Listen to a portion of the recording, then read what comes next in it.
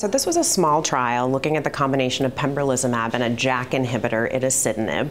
And the interesting thing about this trial is that we gave initially 2 cycles of Pembrolizumab, 2 cycles of immunotherapy, allowing the immune system to have early activation.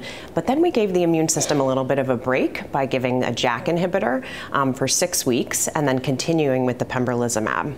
We looked at about 21 patients and we saw an overall response rate of about 66%. But really the impressive thing is that we saw a very long overall survival, a median overall survival around 53 months.